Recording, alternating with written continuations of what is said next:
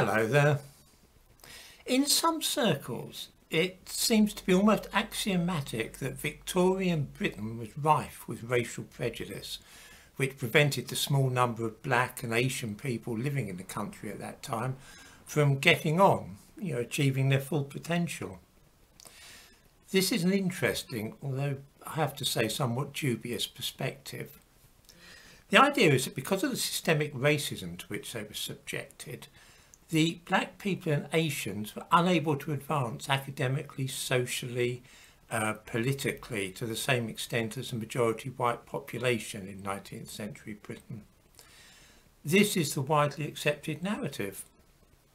It means that when somebody like Mary Seacole comes along, she should be celebrated for what she did achieve. She may not actually have been a nurse, but she was an adventurous and independent-minded woman.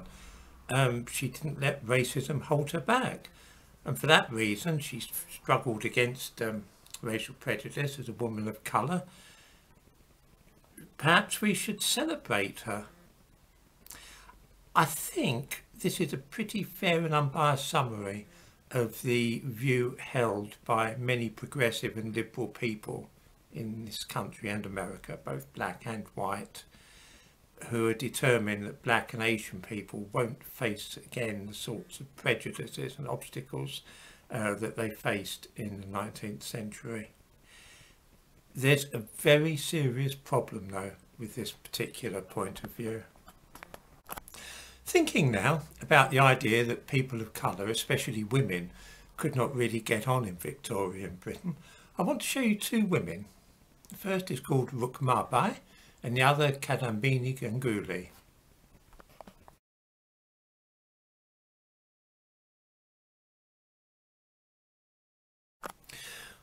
What do these two women have in common, apart from the obvious fact that they are both of Indian heritage?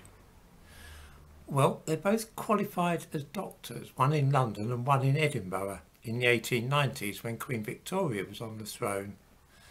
Yeah, not only women, but Indian women, and they still managed to study as medical students in Britain and qualify as doctors. It's not something that many people seem to know about. It gives us a slightly different angle on the times, and it's time, I think, to think a little about the nature of the prejudice in Britain at that time. Nobody would deny that prejudice existed and was widespread in Victorian Britain. There was prejudice amongst the middle classes against the working classes, and against middle class and upper class people among the working class people themselves. There was prejudice against Jews, against Catholics, against foreigners, and also against strangers in general. The British have never been overly fond of strangers.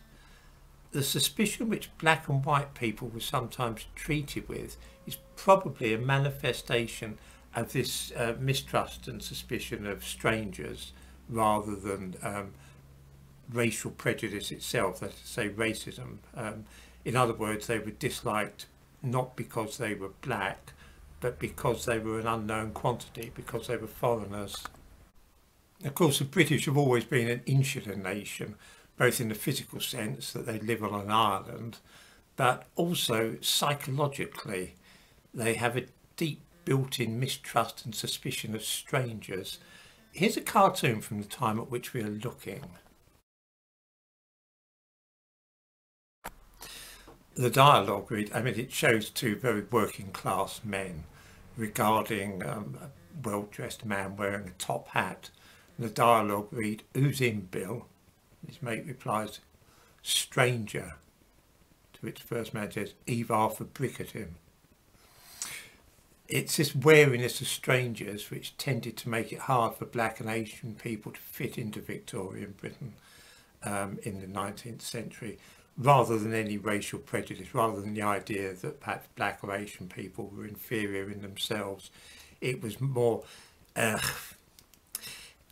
was the same way that Jews and Irish Catholics were regarded, really. They were different, and that served to make them suspect in itself. Nevertheless, that suspicion could be overcome, in which case skin colour became irrelevant. Let's look at this man, whose name is Sir Mancherjee Bhownagree.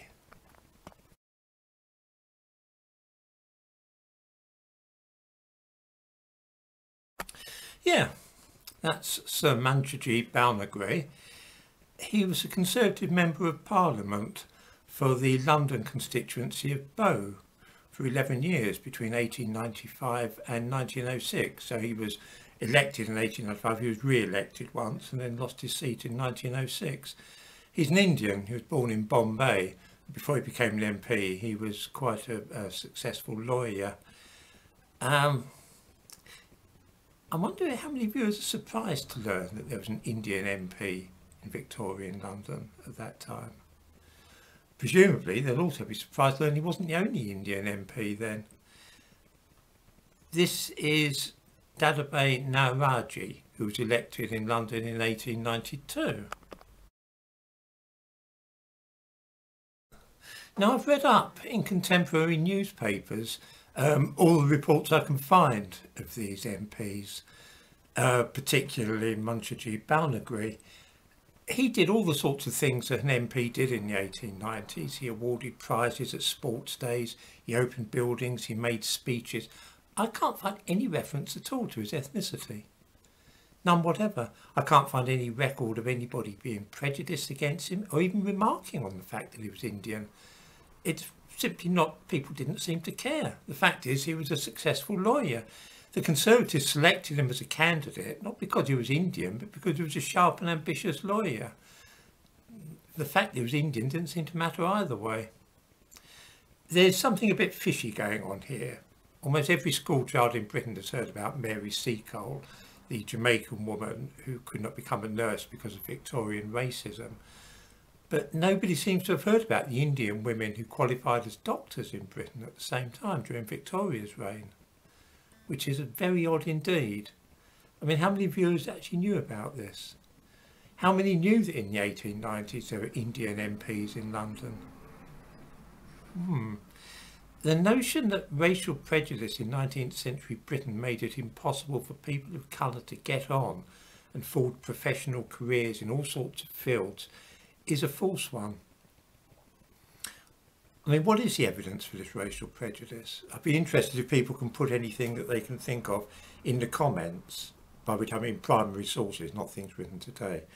In the description of this video, I'm going to put the names of the doctors and MPs that we saw here so that people can check them out for themselves. So there's information about them on the internet, of course.